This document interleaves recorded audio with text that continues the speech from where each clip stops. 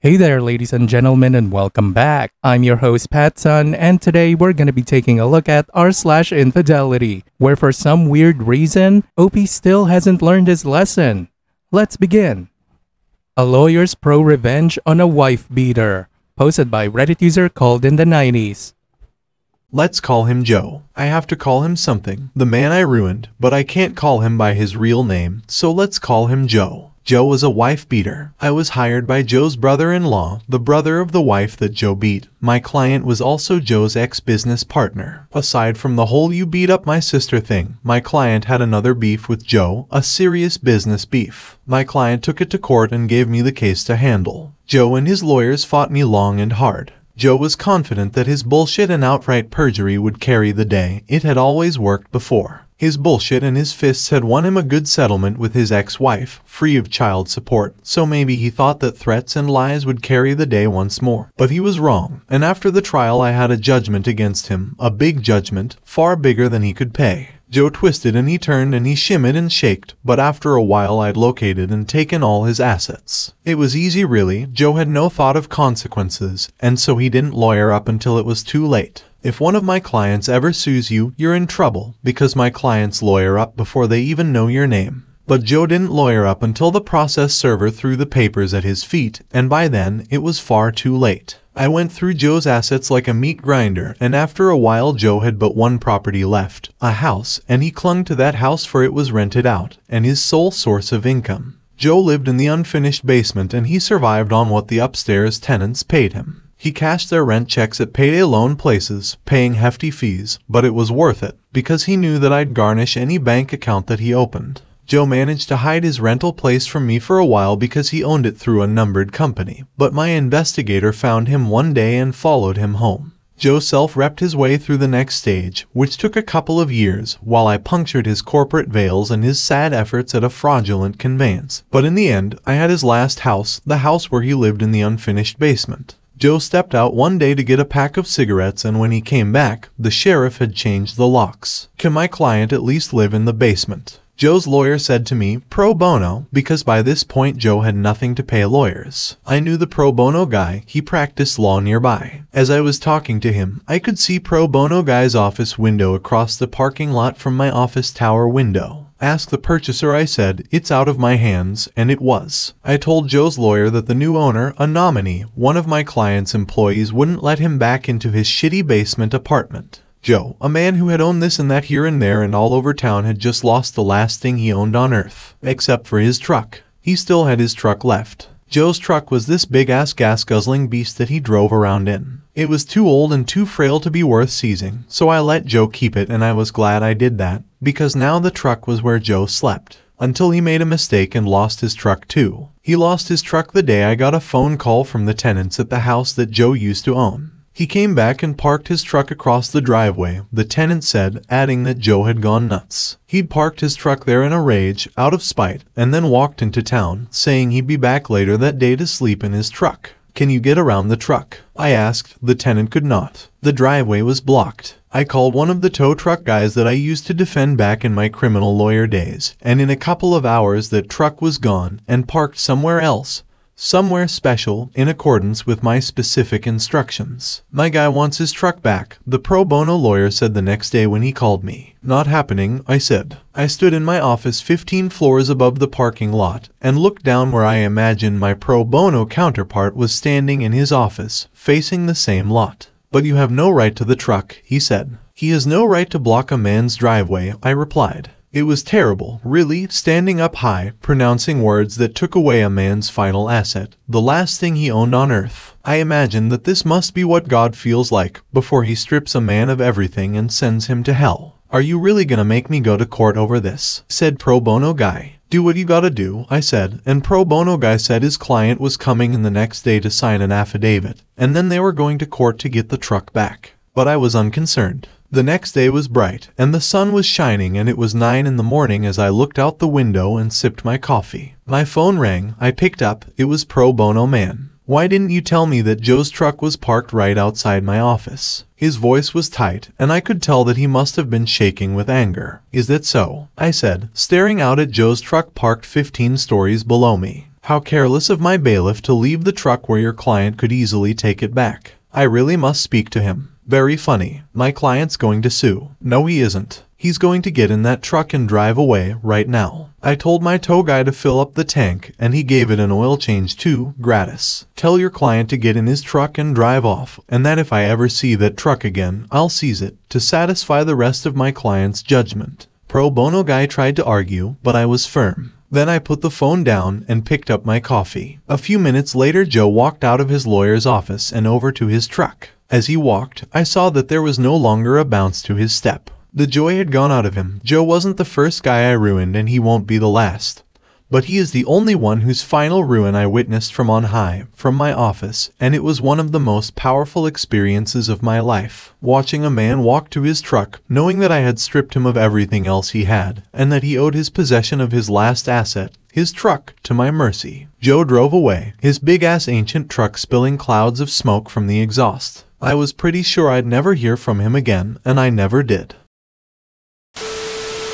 Am I the only one who thinks this is fiction? The whole story reads like a fever dream and a fantasy, decently structured but weirdly descriptive of emotions, and very much reads like revenge porn to me. It kind of feels like OP is stroking his imaginary ego, imagining he's this weird savior that will punish all the wrongdoers. But anyways, good creative writing, OP.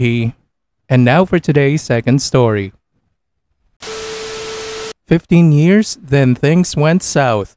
Posted by Reddit user Legis.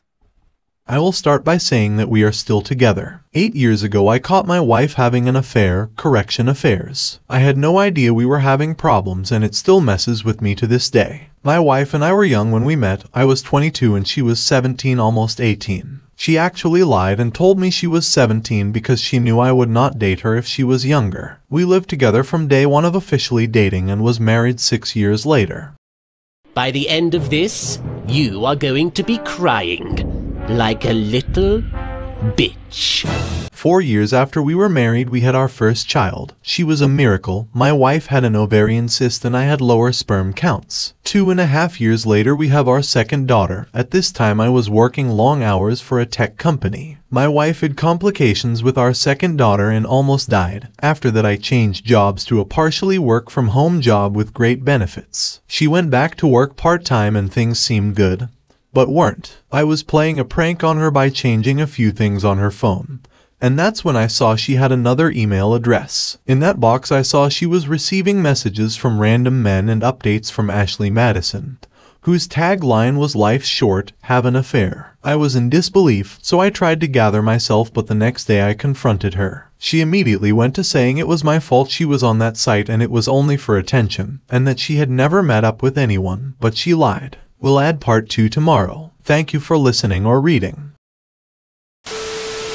And now for OP's first update. So after I confronted my wife, I looked up her ad or profile on Ashley Madison, and it said all sorts of things like wanting to be a constant meetup, person needs a love nest, all sorts of things to describe what she wants, and also noted that she wasn't looking to change her marital status. The one that hurt most was father figure, made me wonder if she was looking to have one of these ass hats around my children. I looked in the inbox and saw several people she had been talking with. One of them she even told where she was taking our kids for the afternoon. This was a family outing. I confronted her about that and told her that she was putting herself and our children in danger and she didn't know these people, so why would you tell them where you would be? She said I was overreacting and that it was fine because she didn't ask them to join. I was taken aback. For one, I was there, and if some random guy had come up to her, I probably would have beaten the hell out of him. I noticed on her Ashley Madison profile she noted she was on a program called Kick, so I downloaded the app and was able to guess her password. Soon messages began to come in, one asking, so I guess we weren't meeting last night.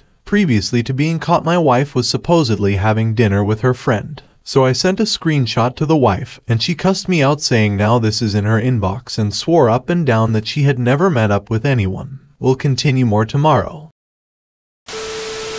And now for OP's second update. So after she scolded me for texting her an image of someone saying they were supposed to meet up, she accused me of emotionally cheating on her because I had a female friend that I discussed movies with. I had a gut feeling that I wasn't being told the truth, so I did a backup of her phone and then started sorting the history and data. First, I found a Craigslist ad she posted in Missed Connections, where she was telling an officer that she apparently flirted with while taking our kids to a park, that she would really like to get to know him better. I confronted her on this and she said she just forgot that she posted this. I asked her if there were any more ads or anything else I would find, and she said no. A few days went by and I found another post that was posted from a different email account, and this one was directed at a guy she saw at the gym. I confronted her again, and again she forgot that she posted it. This time I was even more furious and asked again if she met up with anyone or anything else, in which she swore up and down she didn't. The next week was a trip for a course I was taking, and the family was coming along. Things seemed okay. When we got home I wasn't feeling well, and the next day I ended up in the hospital in quarantine because they didn't know what was going on with me. The doctor asked me if I had been with a prostitute. I was embarrassed and taken back.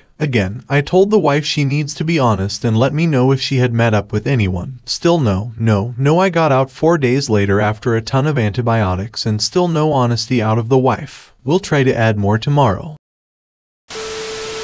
And now for OP's final update. Sorry for the delay. So after I got out of the hospital, I worked twice as hard to decipher the hidden data in the backup I had of her phone. Finally, I found some hard evidence. I found deleted messages of places and times she was meeting guys, ping locations from her being there, scrubbed the Kik database, and was able to see how many people she chatted with. So I saved all this data and showed it to her after our kids were in bed. At this point, she started to tell me how many people she met up with and things she did. She met them at our spot amongst other places. The guys were more or less 10 years my age. I know I should have left, but I wasn't thinking clearly and I was worried about my kids. So I ended up getting rid of the car that she did these things in at a loss. Was too painful to see it in the driveway and see my kids sitting where she did these things. She didn't feel responsible for that at all, because it didn't bother her. I moved us 15 miles away and tried to start over. Here I am nearly 8 years later. I still don't trust her. I am going to a therapist, and I spend a bit of time wondering if I would be healthier mentally if I had divorced her then.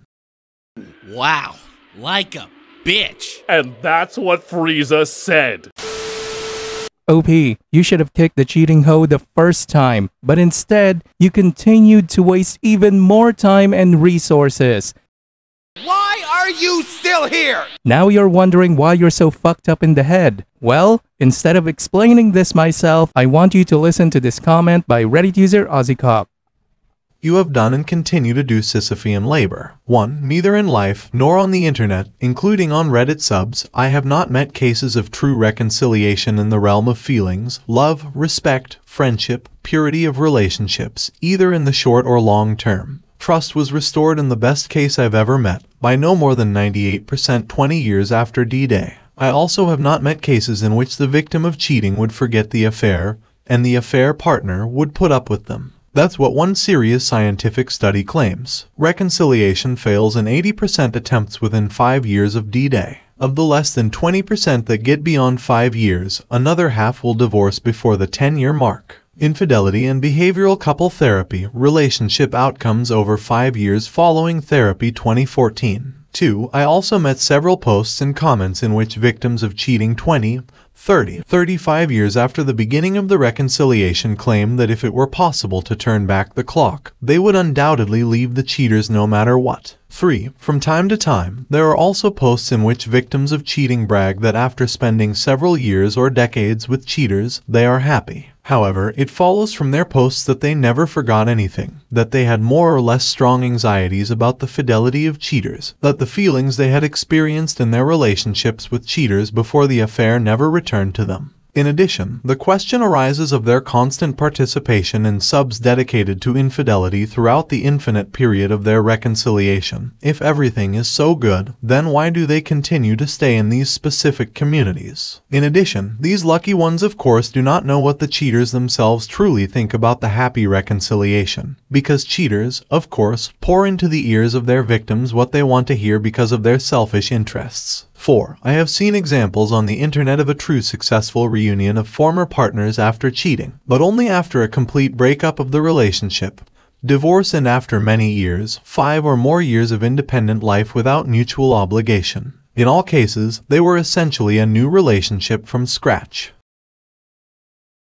Viewer support is the best way for me to remain independent and continue bringing you these daily videos, which will always be here on my channels for you to watch absolutely free. So please consider subscribing to me on Rumble and on YouTube. Both will be linked in the description box down below.